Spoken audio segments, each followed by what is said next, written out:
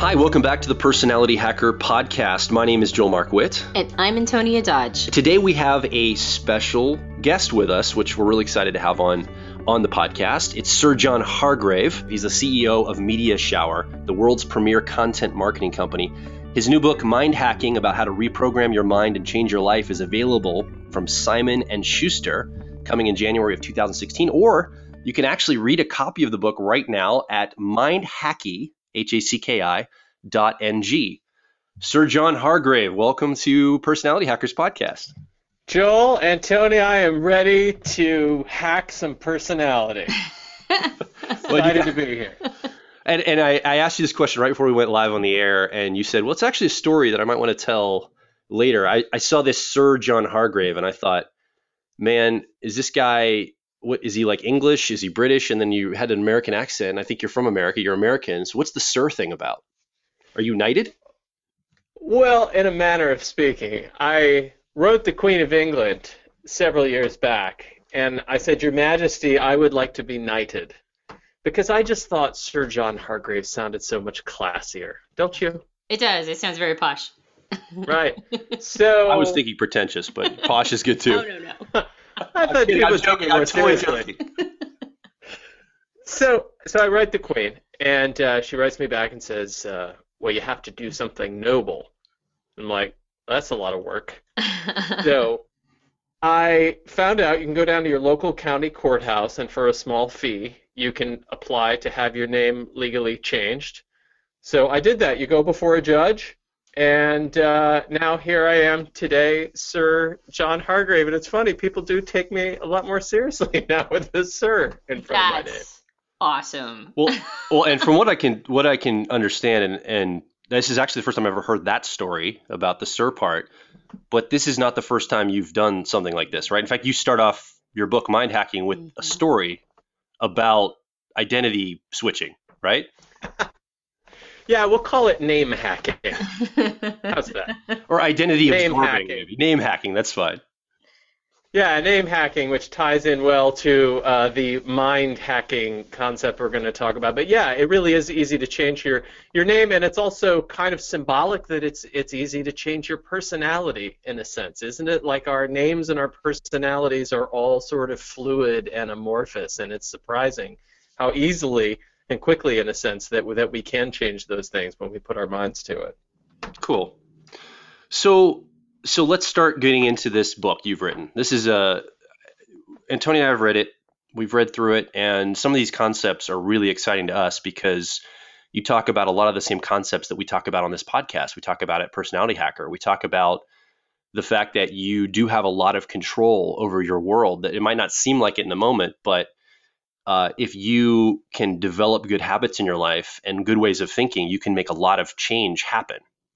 And so it's a really attractive concept and a really attractive book, I think, to us personally. And I think if you listening right now, you're probably going to resonate with this as well. Mm-hmm. So I guess just give us a general overview. I mean, I know it's about mind hacking, but what does that mean? What do you mean mind hacking? And this idea of hacking, we talk about personality hacking, getting in there and tweaking things. But when you talk about the mind specifically, give us some general terms on this. Well, the basic concept is, as you guys know, your brain can be reprogrammed. So your brain can be reprogrammed, and I like to use this phrase, you don't have to believe everything you think. So you don't have to believe everything your mind tells you, and by becoming aware of our minds, and then by finding like a programmer, the kind of negative thought loops, debugging those code loops, and then reprogramming them with positive thoughts, we really can change the way that we think. And a simple example of this was given to me by this guy, John Sonmez, who runs a podcast called Simple Programmer. It was a great story. He used to get really upset whenever he'd be in traffic. So whenever he'd be stuck in traffic, he'd start getting all like hot under the collar. Does anybody use that phrase, hot under the collar? I don't know where that came from. 1950s America. Anyway, he says to himself one day, this is crazy, thinking like getting upset about traffic. I can't do anything about it. And somehow he was able to become aware of that and then rewire that thinking. So now when he's in traffic, instead of getting upset, it now kicks off this new positive loop, which is, I can use this time to listen to a podcast or to, think about some problem I'm working on at work or be grateful for the traffic. And so he was able to rewire his brain to think that way. Mind hacking is a collection of those hacks or techniques that we can use to do that in our own minds. So there's a theme through the book, basically of there's basically a metaphor you're using in the book, and you have a computer programming background-esque nature, right? You've done some computer programming. You're very attracted to technical things. You're attracted to computers and the programming language of computers and the hacker culture in computers. So you use this motif, this metaphor throughout the whole book about comparing our minds to computers that can also be hacked, similar to software, which is obviously a metaphor that's been used before. But I guess what approach are you bringing to the table that you feel hasn't been voiced yet? There are other books about working with the mind, about helping to change thought patterns. What is, from your perspective, what do you feel like hasn't been said yet that this book attempted to say that you were hoping to get the message across with? We're at a really interesting point in human history where we now have a common understanding of the world of computers. So this world of cyberspace, another totally outdated word, but this world inside our computers, which we understand is not the physical world, and yet it is a real world that's going on in there, right? We spend most of our day in there if we're knowledge workers, and email and spreadsheets and Word documents. So understanding that there's this second reality that's not a physical reality, but it is real, is very similar to our minds. And by looking at the world of computers, we can start to understand better this abstract concept of our minds, which is another world that, again, is not a physical location and yet is very real.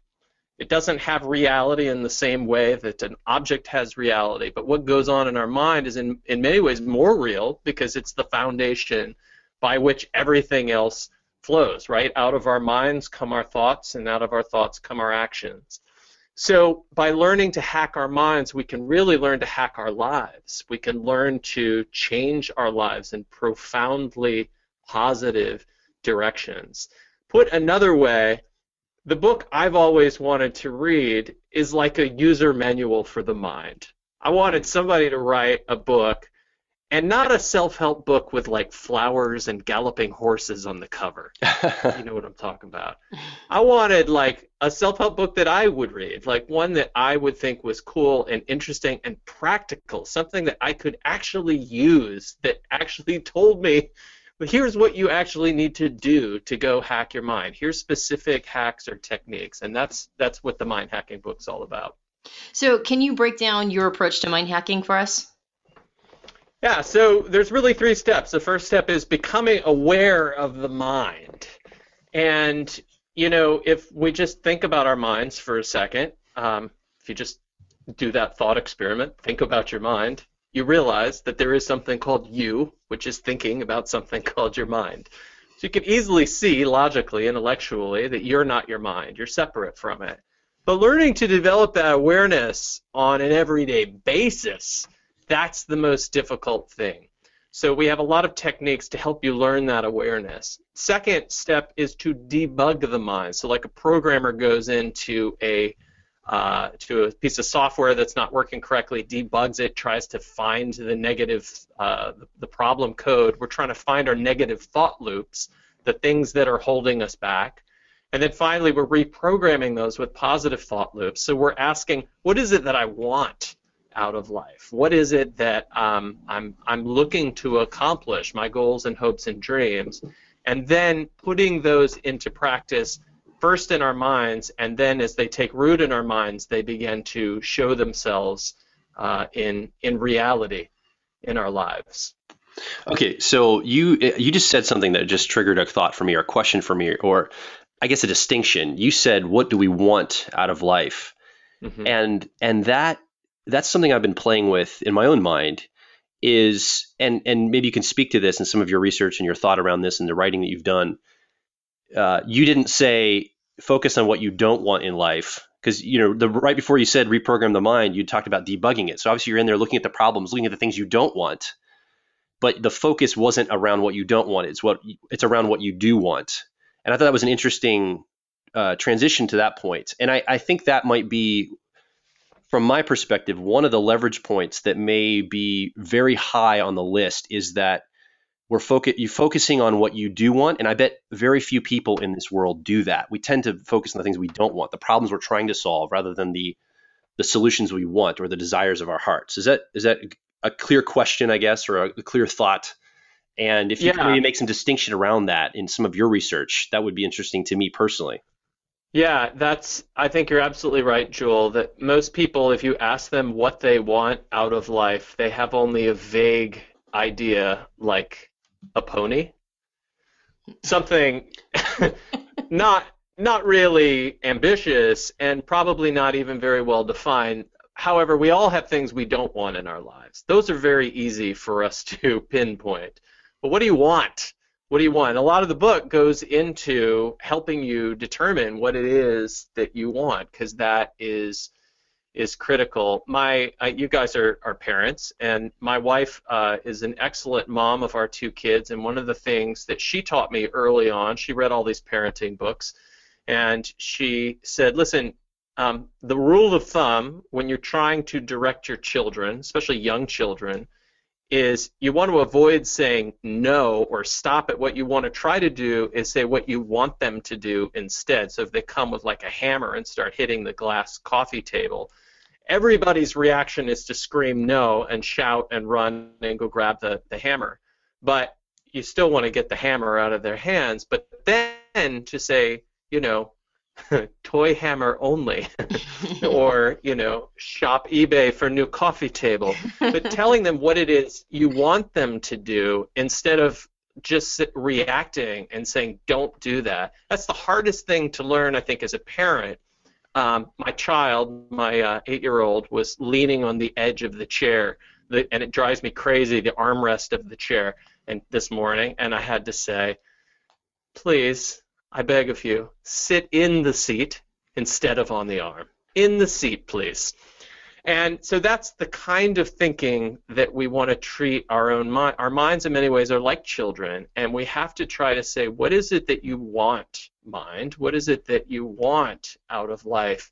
And then take those positive thought loops and use those to create our new programming, our new thought loops. And that's, I mean, you basically mentioned it as a parent. When you are attempting to rephrase things or reframe them in the positive, it's like a whole new skill set that you have to retrain your brain to think in those terms. Totally. And so you're talking about basically things that you have to exercise your mind to do. And my observation has been that we kind of believe we all come out of the hatch with certain things just sort of given to us, like the ability to be a good parent or the ability to be an amazing mate or the ability to whatever it is that we think we should already come out of the hatch with. And when we go, oh, these are actually skills I have to develop, then there's this sense of like, okay, so now how do I develop the skill because I thought I was just going to be naturally good at this? And I think my guess is that my instinct tells me that people make the assumption that thinking in the positive is something that's going to be easy, right? Because it feels like it should feel good to think in the positive. I think it's actually quite a struggle. And one thing that you mentioned in the book that is an assist to this, or at least this is what I got, so correct me if I'm wrong, but one of the things that assists with this is a better imagination. Like being able to imagine the positive thing that you want to go toward, being able to picture in your head like the eventual, like you said, what do I want? A pony? Like, no, you don't really want a pony. Like, what is it that you actually want? Like build, construct, architect in your mind what you actually want, and then be able to reframe your brain to start using words that head that direction. So it's not just even the ability to imagine what you want, but then it's being able to program your brain to frame your internal dialogue to head that direction in the positive. And then you talked about like becoming better with imagination. Would you be willing to talk about that piece a little bit? Yeah, this is a great question. What resonated with me was that phrase, build, construct, and architect what you want. I love that because that is what imagination is all about. It does feel like you're building or constructing or architecting something in your mind when you're really thinking about what it is you want. And like building or constructing, it's work. It's work to imagine well, to really consciously leverage your powers of imagination. So in the book, we have a lot of hacks to help you think of those things, and some of them take the form of stories or kind of scenarios, mind games we call them. One of them is the funeral speech. So, one day, Joel, Antonia, we're going to be dead. I'm sorry to break the news What? to you. Yeah. And at our funeral, because apparently we have a joint funeral, the three of us, I don't know why, but all three of us in our funeral, they're going to stand up and say something about us. And what is it that you want them to say about your life? What is it that you want to be remembered for? And you can just come up with a word like generosity or education or love, whatever that word is that you want to be remembered for. That's one of the kind of hacks that you can use to think about, what is it that I want? And out of that, you can then figure out, okay, well, what am I going to do about that? How am I going to get to that goal? But those are some of the tools or techniques we can use to develop those imaginative powers. I knew we were destined to be BFFs. I knew we were going to have a joint funeral. I knew that. I just could tell from the beginning of the conversation. Hey, so John, I got a question about imagination. So, and from your perspective, again, I don't expect to have all the answers for all these things I'm asking, but I'm just really curious what your take is on this. So, a lot of times when I've read a lot about imagination, when you read books about manifesting or imagining something or creating a mind, like one of those mind boards where you're putting like a collage up of the things you want to manifest in your life. The different people, different schools of thought have different ways of thinking about this. And I'm just curious what your approach is. Some people talk about the repetition of the imagination is important. Like you repeat, you kind of stir it over for a period of time. Other people talk about getting really detailed about the imagination experience. Like like you want to know the exact color of shirt you're going to be wearing when you're standing on that business stage giving that presentation for the big successful client, or you're sitting there writing that, signing autographs for the book you just wrote in a Barnes and Noble in, this exact city at this time, to really feel the detail. And other people talk about the emotional intensity of the imagination. So you want to feel the emotions behind the imaginative experience. It's not so much about repetition or detail. It's about all the feelings you bring to the table. And I'm sure it's all of those things, but have you found, or maybe it's a fourth or fifth or multiple thing that's even more important than any of those three? Those are the three I've seemed to have identified as I've read this information about really getting into imagining a different life for yourself. Have you had any insight into this, or is it really just a blend of a bunch of different stuff? Yeah, we have a chapter in the book called Simulation, and one of the studies that we quote there is where they had two groups of students, and one of the groups, they said, visualize yourself getting a good grade in this class at the end of the semester. And to the other group of students, they said, visualize or simulate the series of steps that you're going to need to get a good grade. So in other words, think about how you're going to study, how you may have to say no to a party so that you can really get this information down. Think about taking the test, getting a good night's sleep beforehand, and then getting the good grade. And consistently, they found the students who simulated the entire process, including the problems and how they were going to overcome those problems, scored consistently higher on the test, like up to a full letter grade higher.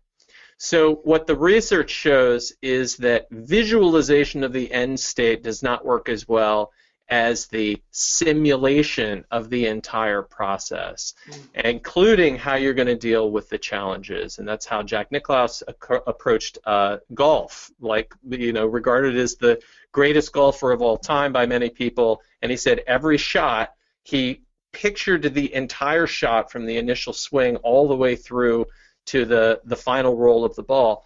And by doing that, it always simulated this positive approach to every shot in his mind. So the simulation rather than visualization has been shown to work.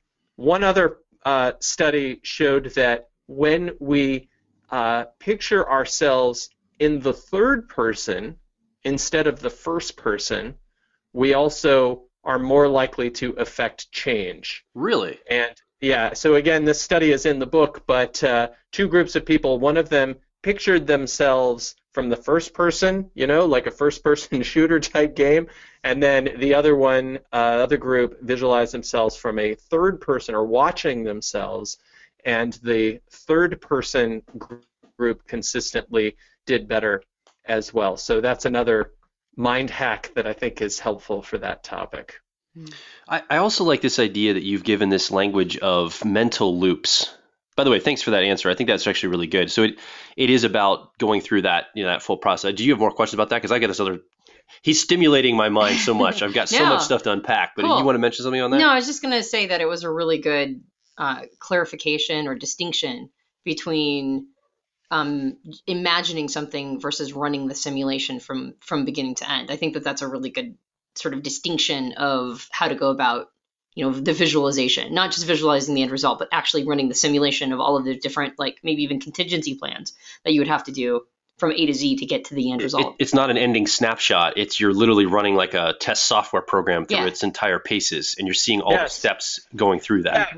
Yeah, that's a great analogy. And I mean, in my experience, when you do that on an ongoing basis, like a daily basis, I do it in the shower, by the way, what it does is it prepares you for the problems that you're likely to run into, and you can start to think, okay, you kind of get a head start on how am I going to deal with these things, but also it gives you a confidence because, listen, I've already run all these simulations in my mind where I overcame these problems, so I know I can overcome this one even if it was not something I expected. Yeah, I was just about to say that if you run simulations that include challenges, even if the challenge you face is something that you were not anticipating, just having gone through different challenge scenarios probably gives you more confidence. Yeah, that's a really Now, this is going to be a super personal question, but what is your morning visualization in the shower? Can you give me an example of, is it the same every day?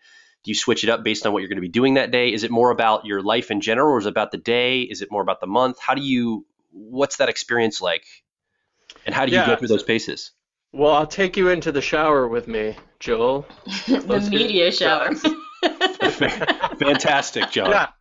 Yeah, so my company is called Media Shower, so this is a funny topic. Not because it's done in the shower, but that is just coincidental.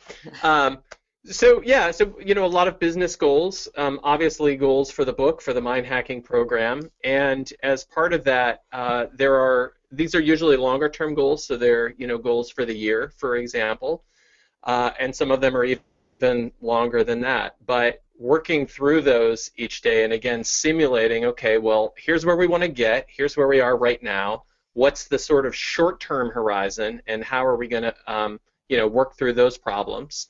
And how are we eventually then going to make it all the way to the end goal? And again, it's all laid out in the book to help you do this in your own life, but that's what it looks like for me in the shower. And I hope that's the last time we have to visualize me in the shower. No, I don't want to visualize you in the shower so much as I don't either. I actually want to. I guess I wanted to get more and if you could give me an example of exactly how your mind is working on this. I know I'm really getting personal probably, and you could tell me to just go take a hike and get away from you. Don't ask me these personal questions, but do you have like literally, are you thinking about, see, I know you're running these simulations, but what does that actually look like tangibly? I know there's exercises in the book, but for right now, for that person that's listening, if you're listening, they probably want to hear just a little snippet of an example. And I know I'm pushing you for that, but I'd like to hear that too. I think that would really be helpful. Yeah. Okay. Well, I will bare my soul to, just since I'm in the shower anyway. Now I'll peel off the skin and show you everything underneath. No, okay, so let's take mind hacking. So the goal is to sell 100,000 copies of the mind hacking book when it goes on sale in January 2016. And by the way, you can pre-order a copy now at Amazon. Help me get to that goal. But anyway, here we are in the shower, and we're thinking about, okay, well, we got 6 months before this book drops, and what are we going to be doing in the meantime? So doing a lot of pre-publicity, working through a lot of this, but also thinking about, well, what other opportunities are we going to have to get the word out about this? What kind of problems are we going to run into as we try to do that advanced publicity? How are we going to balance that with everything else going on and all the other priorities? But then at the same time, we have like an app that goes along with mind hacking. That's a great way that we can, get even more mind hackers involved with this. So how can we improve the quality of that app and that program, and what are the problems we're going to run into there and get to that goal? And then when the book actually goes live, what what are the things that are going to come up then in terms of potential issues, and how will we successfully resolve all of those? And by doing that day after day, you really do things start to occur to you, but your sensors are on high alert, so that when somebody comes and says something to you, it registers in a different kind of way. You're more open to opportunities. And there's a lot of psych research that shows when we do that kind of simulation, it does make us more receptive to opportunities. Another way of saying it is you make your own luck. But I just like thinking of it as like you're more optimistic and you're more likely to notice those opportunities as they arise. Did that help? Yeah, absolutely. I appreciate that, because I think it's, for me to hear something real tangible gives me something to latch my mind around. And I think you listening will probably appreciate it as well. So yeah, thank you. I appreciate that. I think it gives me more. So just as an example from this, I just want to say this. So you gave a lot of stuff, and you're going through a lot of things during that morning routine, that morning thought exercise routine. But it might be something like, okay, 100,000 copies, and you might say, we want to have a launch date. So that launch date, we need to pre-focus to sell this many, and you're starting to you're backing out all the steps to get to that, for example, and you're just reworking those steps over and over again, and you're actually going through some of the same thoughts every single day. So you're creating this like a pattern of thought almost, or do you find yourself changing those thoughts as you go through? Yeah, well, you keep it loose. These are great questions. Nobody's asked this in this level of detail, but I keep it loose. So in other words, I'm like kind of letting, the shower is good because you're sort of, in a relaxed state, and your mind can kind of wander a little bit. So in other words, it's like, okay, well, here's what we want to get to, but it's not like a drill sergeant taskmaster. We're going to do A, B, and C. It's not a battle plan. It's more like a free association of how are we going to get from point A to point B? What are the problems we're likely to run into? Where do we need things to go right? Who are we going to need? What resources are we going to need? And then doing it kind of differently each day, trying to think of new things that you haven't thought of before. And I don't think there's anything wrong with imagining then the final state. I think that's important too. So you do have to imagine, as part of that simulation, the students in the study still imagine they got good grades. So it's still important to imagine, okay, at the end of this, we do sell 100,000 copies, and there's interest in a follow-up book, and we've got this great growing community of mind hackers, and we're changing the world and making things better. That's part of it too. How do you prevent yourself from, in the book you talk about this concept of asking 5 whys, right? So you're going to do something and you ask yourself, well, why? And then when you get the answer to that, you ask yourself why. And then when you get the answer, you keep going down the rabbit hole like 5 times at least to get to the true nature of what you're actually trying to accomplish. It might be an emotion you're trying to feel, or it might be whatever. And the whys get you to the actual essence of what's going on. Have you found a tension between, so you're doing these thought exercises every day. Do you find yourself now re-questioning yourself? What I have a tendency to do, and I don't know if this is what is just unique to me or other people, but now because I've built this discipline, I might be imagining something, and now I'm asking a why, or I'm asking questions, and that's opening a whole nother can of worms of things I hadn't even thought about.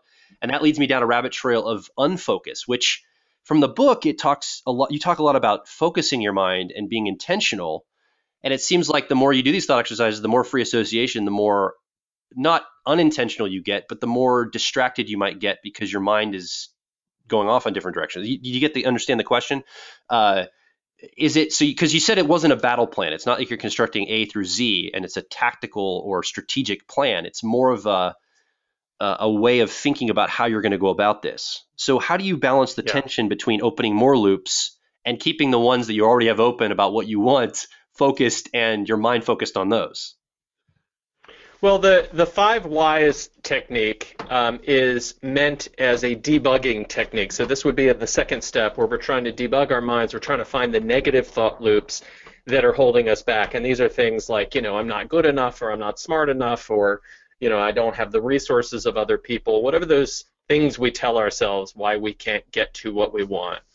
And 5 whys comes from a production technique that was started by Toyota, who founded the company that's now the Toyota Motor Company. And when something goes wrong in your factory, you ask why 5 times until you get to the root of what the problem was. You don't just look at the surface. or the problem as it manifests itself. You look at the root of the problem.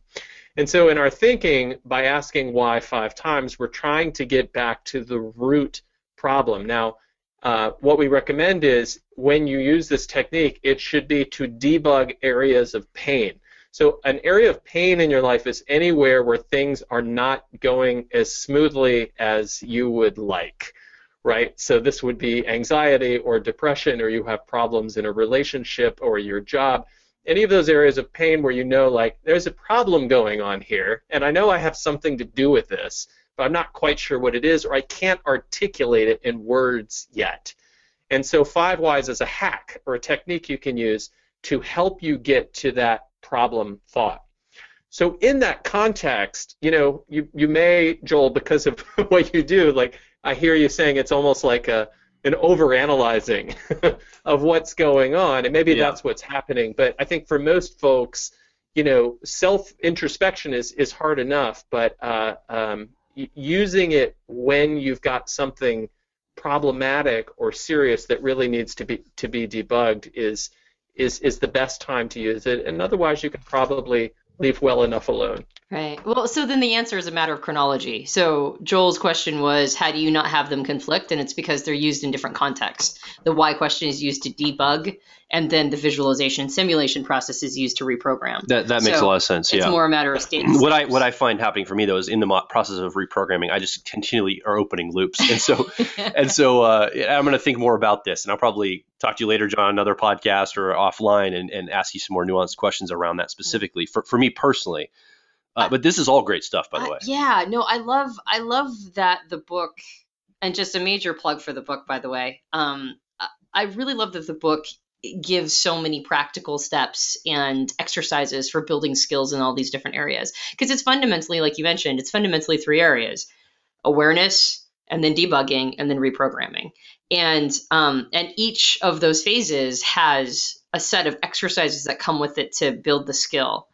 There was a really interesting question that was suggested that we didn't get to, and I'm curious as to what your answer is on this, about the distinction between what you think is the distinction between being aware, like having awareness of how your mind is working and being able to watch your thoughts, versus meditation. And I always think of meditation as a form of doing that, but what would you say is a distinction? We, in the book, have what we call concentration training, which I think of as Jedi training. Mm-hmm. That's just me. So we call it Jedi training or concentration training, but it's essentially what many people know as mindfulness or meditation, except that we do it a little bit differently. So first of all, it's a foundational mind hack. It's the thing that we recommend before any of these other mind hacks, because it does help develop that awareness. The way ours is different is you spend about 20 minutes, preferably in the morning, just concentrating on your breath. And as you do that, when you notice yourself lost in the thought stream, or you notice your mind chasing thoughts, you award yourself a point. We call them awareness points. So you kind of treat it like a video game. And traditionally in meditation, when you notice yourself thinking, most people feel bad, and then they return themselves to the breath. But for us, you feel good. You get a little dopamine hit because you're thinking, that was a success. I noticed it, and now I'm going to return back. You get a point for that, and you record your score each day in the app. So we kind of gamify it. So using that technique of concentration training, which I do every morning, is incredibly helpful in developing that awareness in your everyday life. And the point I always try to make is, when you do that training or meditation, you're not doing it just for the time that you're there in concentration training. You're doing it for the rest of your life. So what happens is, throughout the day, you start to become aware of, like, wait a minute, my mind just told me this thing about myself that is not true, or that I don't want to believe anymore. And you start to become aware of that. And I use the analogy of going into a movie theater. And when you watch a movie, the beginning of the movie, you may not really be into it. You're kind of analyzing the movie. But if it's a good movie, you get lost in it. You just identify with the movie, and you have to remind yourself, I'm watching a movie. So that's what our minds are like on an everyday basis, and this training can help pull us out of that. It can help show us that there's a you that's watching your mind, and again, you can be in control of your mind if you can develop that awareness. Yeah, we just did a podcast on the idea that when you are at a decision point, you pretty much, like, the decision you make is an inevitable decision, because the system that got you there, whatever you decided, was the inevitable emergent of the entire system that got you to that moment, that decision point. So all the real decisions we make in life are actually what we call pre-programming the GPS unit. Like in an airplane, when you go on autopilot, it's not like nobody's flying the plane. It's that you've pre-programmed something into the GPS that allows the plane to have specific instructions. And what I'm taking away is that a lot of the exercises you're talking about in mind hacking are ways to pre-program your GPS. Like you said, you're not just meditating for that morning. You're basically programming your GPS unit so that when you get to a moment of decision, you won't be so caught up in the movie that you're in, right? You won't be so lost that you actually have trained yourself to be able to be aware, conscientious. You've basically pre-programmed your GPS so that when you get there, you have a lot more control over the outcome effectively. Is that kind of on target? Is that a decent metaphor for what we're talking about? Yeah, I heard that podcast. Okay. It was really good. It's a very, very interesting idea. And, Gandhi once said, your thoughts become your actions become your habits, and your habits become your destiny. Yeah. I don't know why he said it. I don't know why he said it in a Hollywood movie voice, but that's what he said. I love it. Yeah, I love it. So we actually we should probably wrap up because we're getting at a certain time. We want to honor your time commitments. The last thing, though, if it's okay, or did you have something, Joel, that you wanted to ask before we wrap up?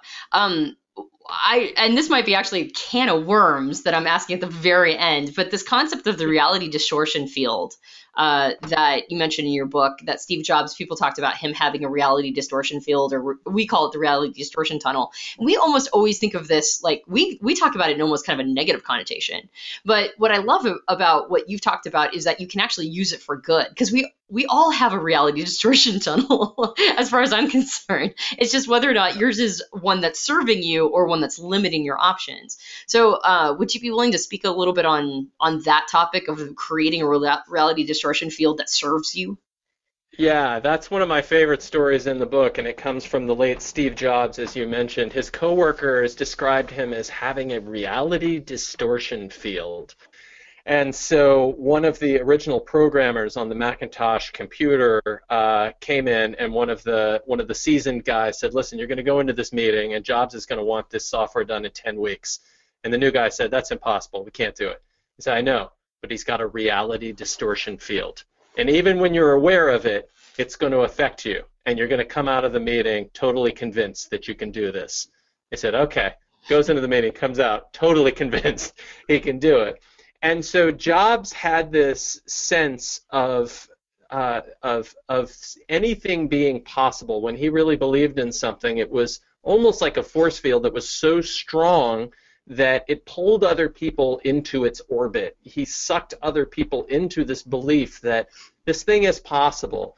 And when we're thinking about what we want out of life and who we want to be, I believe that we all have within us the power to create our own reality distortion field. And as you said, Antonia, one that serves us. So if we can say, I want to be this thing and believe in it so strongly, another way of saying it is fake it till you make it, but really inhabit that role, almost like you're playing a character in a play, that this is the person that I want to be, and being that person with everyone else, over time, if you do that again and again, you will tend to become that person. It's like a self-fulfilling prophecy. So that idea of the reality distortion field, I love it, and I think it's possible for all of us.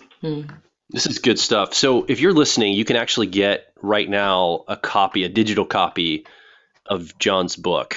And John, where can they find that again? That's at mindhacky.ng. So it's like mindhacking with the .ng, no .com. Okay, so mindhacky.ng. You can get the book now. It's an advanced digital copy.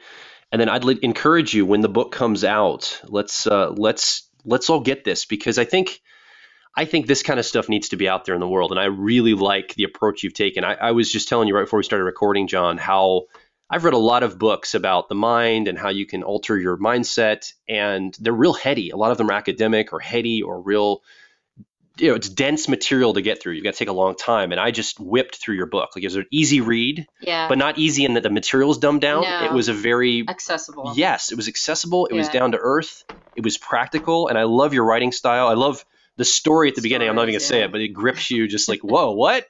And it's such an interesting story. So I'd recommend that if you're listening, to go and get a copy of the digital copy of this. Read it. It's a great read. And if you're having trouble with that URL, go to our website, to this podcast. In the podcast notes, we'll have a link to the digital book. Absolutely. John, anything we didn't ask you? Anything you're like, man, I wish they'd asked me this question, or I got to get this message out to the world. This is like the one thing I wish they had asked me. Anything like that you'd like to give us as parting words? I want to just say how great your podcast is. It really, you guys are so thoughtful, and you have such an interesting take on this material, and also you're so articulate about it. Like, just the questions you asked today were really smart, well-informed, thoughtful questions. So I commend you guys on putting out a really great podcast here, and I hope that everyone listening thanks them and passes it along and subscribes and leaves great feedback, because they've earned it.